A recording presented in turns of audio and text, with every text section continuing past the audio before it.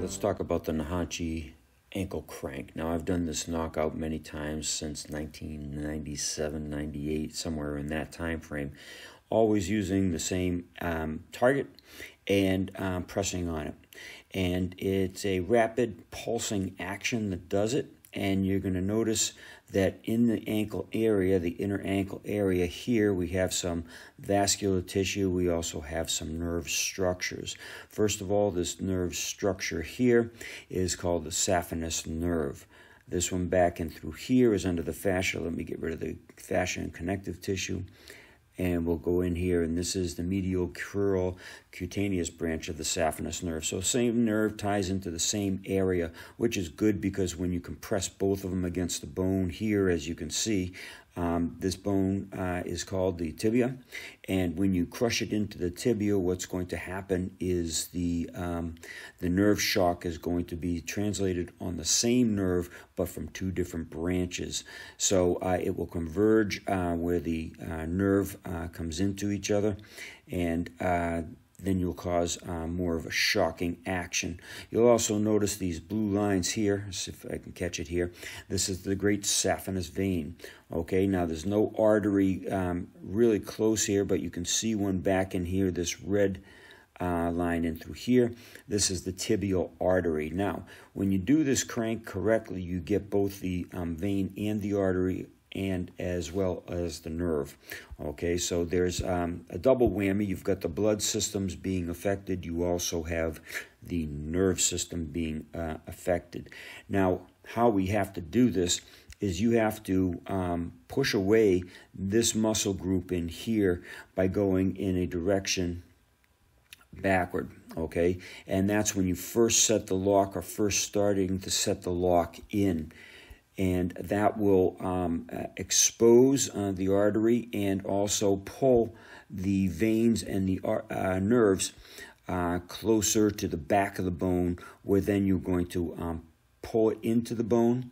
And let's get the pen back out here. We'll pull it into the bone and also downward away from the torso of the body.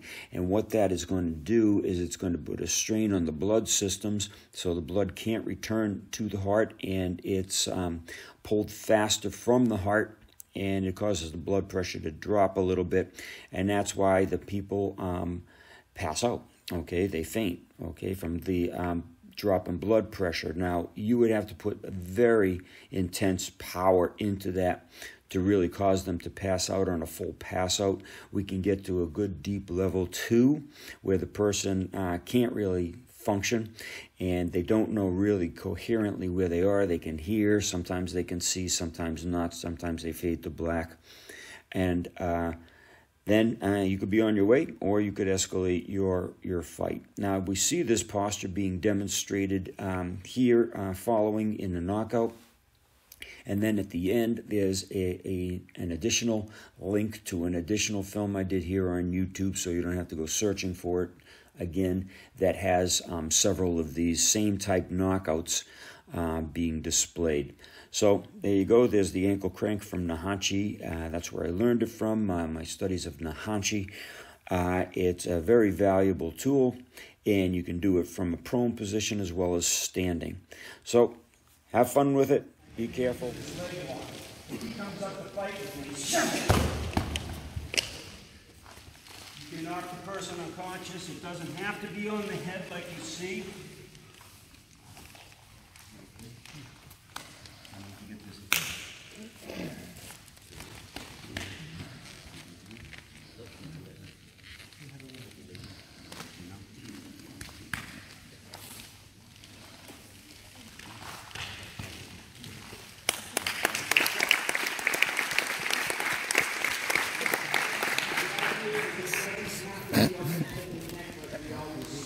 Videotapes.